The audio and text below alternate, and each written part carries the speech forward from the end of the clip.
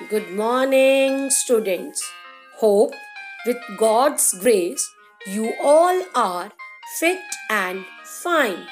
Welcome to the maths class. Today we are going to start with chapter number 1, rational numbers. So let's discuss its introduction. Rational numbers are the numbers of everyday arithmetic and why they are called the rational numbers. So let's start the lesson. Objectives. At the end of the lesson, you will be able to distinguish between natural numbers, whole numbers, and integers. Define rational numbers. Learn the addition, subtraction, multiplication and division of rational number. Discuss the role of 0 and 1 for rational numbers. Explain additive inverse and multiplicative inverse of rational numbers.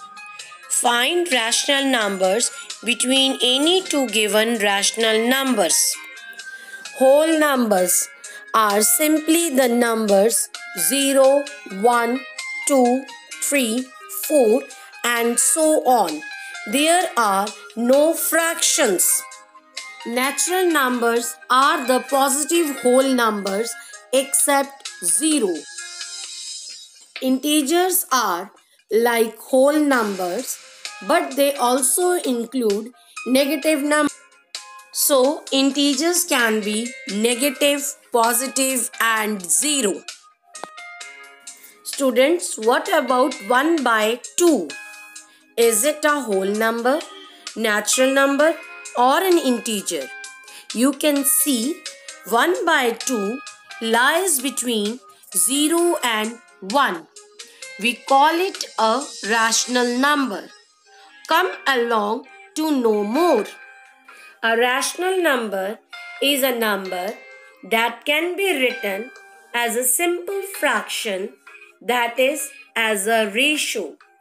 P upon Q is a rational number, but the condition is Q is not equals to 0. Now, can you tell me whether these numbers are rational number or not? Obviously, your answer will be yes, and you all are correct. These all numbers are rational numbers because they can be expressed in the form of P upon Q. Sometimes the rational number can be like this. Do you think this is in the simplest form? No. It can be further simplified. But how? Divide numerator and denominator by 5 to get 3 by 5. This is the simplest form. So students, remember, we can simplify the fraction by dividing numerator and denominator by common factor. How to add rational numbers?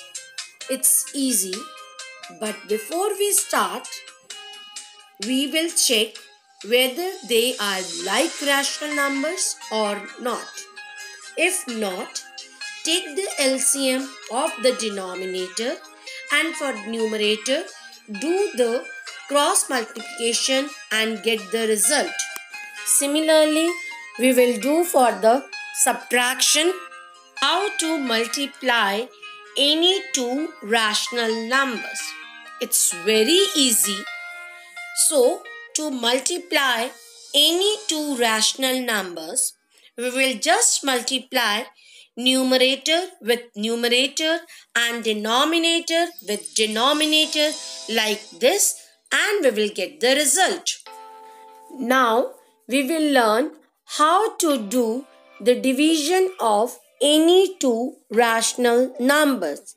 It's again very easy.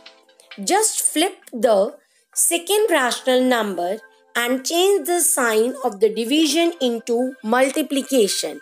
After doing that, it becomes similar we have done for the multiplication. Then we will multiply numerator by numerator and denominator by denominator. Here we have added 0 to a rational number. What did you notice? When we add 0 to a rational number, the sum is always again the same rational number. For this reason, 0 is called the additive identity of rational numbers. To observe, when we multiply a rational number with 1, the product is always again that rational number. For this reason, 1 is called the multiplicative identity of rational numbers. You may come across the negative numbers while studying. Is minus 1 a negative of 1? Yes, it is because 1 plus minus 1 is equals to 0. So we say that minus 1 is the negative or additive inverse of 1. Likewise, for any rational number, say 3 upon 7 plus minus 3 upon 7 equals to 0, we can say minus 3 upon 7 will be its additive inverse. Just think, by which number should we multiply 7 upon 19 to get the product 1?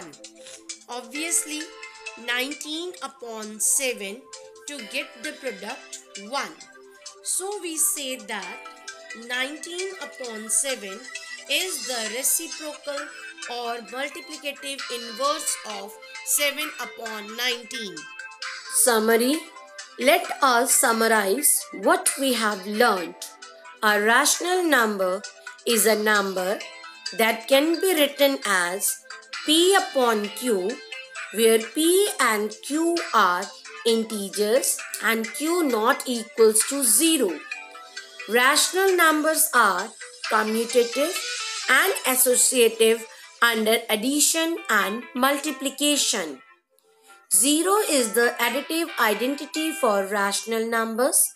1 is the multiplicative identity for rational numbers. The additive inverse of P upon Q is minus P upon Q and vice versa. For all rational numbers A, B and C, A multiplied by B plus C equals to AB plus AC, and A multiplied by B minus C is equals to AB minus AC is called the distributive property. There are infinite many rational numbers lies between any two given rational numbers. That's all. Thank you. God bless you all. Stay home, stay safe.